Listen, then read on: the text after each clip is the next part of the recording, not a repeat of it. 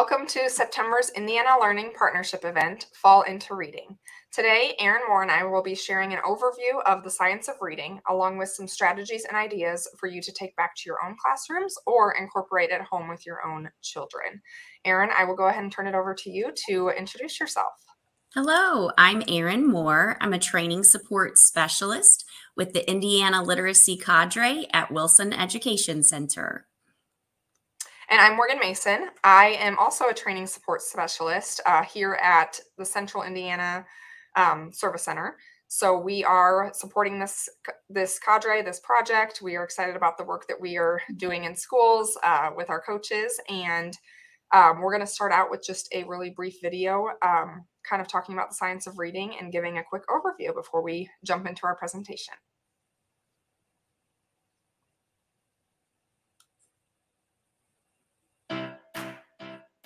Reading.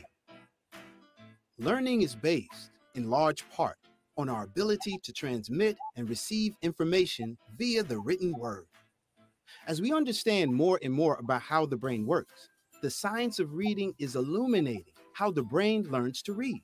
And it begins with the understanding that while speaking comes intuitively in human brain development, reading and writing do not. Over the years, there have been many schools of thought on the best approaches to teach learners how to read. But research has proven that while these varying approaches work for many learners, they don't work for all. And one reason is that these approaches didn't fully map to the science of how the brain actually learns to read. To understand this better, we'll need a rope. Hollis Scarborough is a leading researcher on early language development and created what's come to be known as the reading rope, which illustrates the strands of understanding and skills that weave together to form a cord of skilled reading.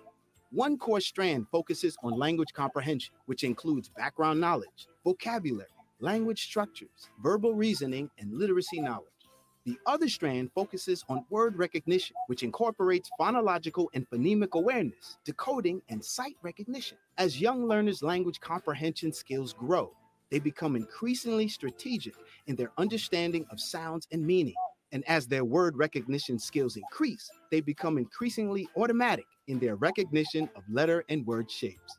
And as both core skills mature, they weave together to form fluent execution and coordination of word recognition and text comprehension. Scarborough's reading rope is one of the most widely used models for explaining how we learn to read. It has served as a foundation for many other models of reading as the research into the complex process of learning to read expands and evolves.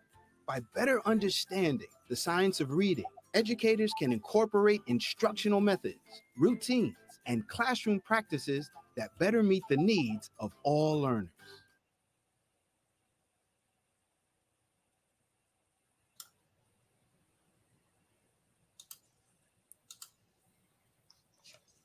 So what is the science of reading? It's a systematic, explicit way of instructing reading in the classroom. Phonics is taught sequentially and purposefully, and it's a large chunk of the reading block. With the science of reading, you really want to have rich, complex text in front of all of your students in the class, no matter where they're at academically. Getting them in front of those texts is so important. Multiple reads of the same text is also something that's super important when using the science of reading. The teacher modeling a lot, and then the moving to that student practice piece. But the more familiar they are with the text and the more opportunities they have to practice with that same text, the more that it is going to be embedded in their brain. And then the other piece is high quality conversations about vocabulary, comprehension, language, and structure to deepen understanding of a text. Those pieces are so important when it comes to building that comprehension and preparing students to use some of these comprehension skills to then apply it to other texts and other things that they are reading.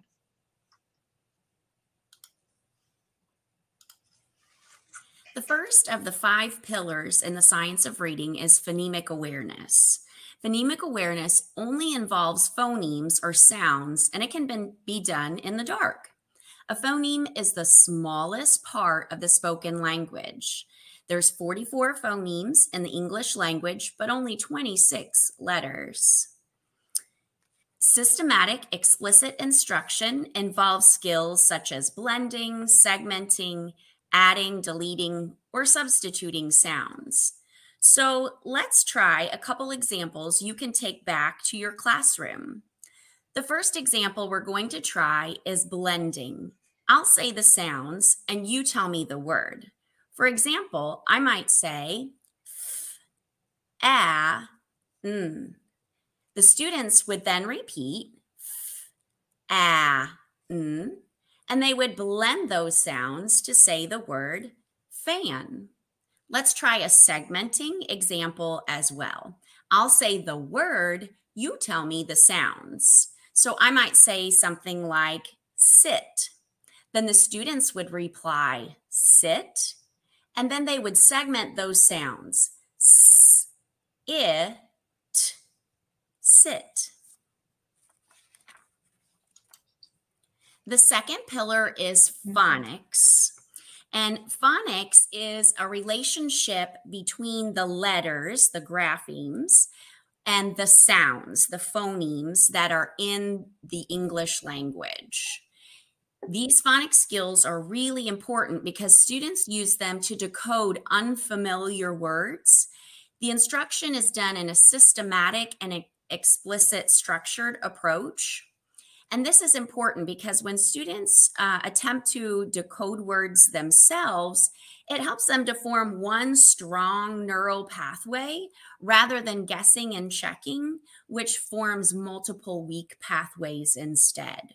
So if we were to try this in the classroom, you would want to use a decodable reader that focused on the skill that was taught in whole group instruction. So for example, if you are working on short A, whole group, that would be in your phonemic awareness pillar. That would be in your phonics pillar. And then your decodable reader focuses on that skill as well. Remembering that you will want multiple reads of this decodable text. And teacher modeling is going to be really important, all of which happens before students are asked to decode and read this independently.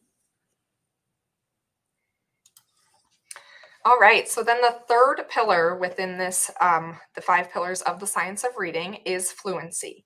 So fluency is the ability to recognize words easily, read with greater speed, accuracy, and expression, and to better understand what is read.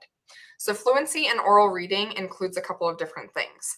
Accuracy, which is reading with few errors. Reading speed, which is the rate at which a student reads, slow or fast. And then prosody, which is the skill of reading aloud with proper intonation, phrasing, and expression. So once a student has kind of mastered all of those things, that's when they are considered to be a fluent reader. So practicing some of those things in the classroom, one thing that you could do as a classroom teacher or at home with your students to try some of these things is ask students to prepare a reading of a piece that leads itself to a performance, like a poem or a play. Performing something requires students to rehearse it, to practice it, and to really do multiple readings of the text so that it feels like they are performing for an audience. It invites students to infuse the reading with expression because just like if you were to watch a play or see somebody act out something, they're doing all of that with fluency. So that's a great way to have students practicing that skill with text that they read. The fourth pillar is vocabulary. Now, I could go on and on about vocabulary. There are so many different things that go into this vocabulary piece, but I'm just going to break it down and kind of give you an overview of the 2 types of vocabulary embedded in this pillar. So there are 2 types of vocabulary, oral and print. A reader who encounters a strange word in print can decode that word to speech using the skills of their phonics skills, their phonemic awareness skills. And if it's in their vocabulary, the reader will be able to understand it. If the word is not in the reader's oral vocabulary, then the reader would have to determine the meaning by other means possible. So that's where the teacher comes in, exposing them to a variety of strategies that they could use to learn that word or to figure out what that word means is going to help them then better understand what they're reading and the words that are in a text. So consequently, the larger the reader's vocabulary, either oral or print, the easier it is to make sense of a text. So using all of that information, the teacher can then make sure that she is exposing her students to as many strategies as possible to build up that student's vocabulary. So one example that I think is a great thing to try in the classroom, I especially think this is important as I was researching and reading about this for students that are second language learners. Students can explore multiple meanings of a word using a simple bubble map. So if you think about it, there are quite a few words in the English language that have multiple meanings. And if I'm a student or if I'm someone learning the language for the first time, that could be really confusing. So exposing them to this bubble map and teaching them this strategy, what you do is you would put the word in the middle of the map, and then around the center of it, you would explain the different meanings or examples of the word that should be added. So for example, the word bat. So we have the animal bat, and then we have a baseball bat. So exposing them to those different meanings is going to help them build their vocabulary both orally and in print by exposing them to those different things. So that's one strategy. Like I said, there are a ton of strategies that we could use for vocabulary and that are out there that support the science of reading, but that's just one that I thought was really powerful. And then the fifth pillar, the last pillar, is comprehension. And with all of the other four pillars, the goal is to get to this place, to get to a place where reading comprehension is something that a student feels successful in. So reading comprehension is the ability to read a text, process it, and then understand what it means. So it relies on two interconnected abilities, which again, all go back into these other pillars. Word reading, so being able to decode the symbols on the page, and then language comprehension, which is being able to understand the meaning of the words and sentences. So without being able to do both of those things, a reader is not going to be able to comprehend a text. So that is why the other four pillars and that foundation is so important in order to get to this fifth pillar, which is comprehension. So again, there are so many different comprehension strategies that I could share, but one that I think is really powerful and really shows a deep level of comprehension is when a reader uses what they've read to actually create something new. So for example, maybe they've read a story, maybe they've read it a couple times, they are very familiar with it, and then they're going to take that story and rewrite it, changing the characters or the setting. So they're using their knowledge of the text, their comprehension, and their ability to understand kind of what happened in that story, and then making changes to create a new story using the same characters or setting. And the example that I kept thinking of as I was preparing for this is how many versions of the Three Little Pigs I have seen out there. So my first grade teacher brain immediately went to that, and that would be a great way to challenge my students. Like, hey, we've read this version of the Three Little Pigs. Now, how can we take that understanding of the text and make some tweaks to make our own version of the story? So that was a very quick overview of the science of reading, but I know that Erin and I have really enjoyed our training this summer, learning about the science of reading, talking to our coaches and principals about these ideas and embedding it into the schools and the classrooms that we are serving. I'm excited to continue to learn more. Erin, is there anything else that you want to add before I close us out? I don't think so. All right. Well, we appreciate you all joining us today. And if you are not familiar with the science of reading, I would definitely look into it. There are tons of resources out there, podcasts, books, all of the above, but definitely something to look into. And we hope to see you back next time. Thanks for joining us. Thanks.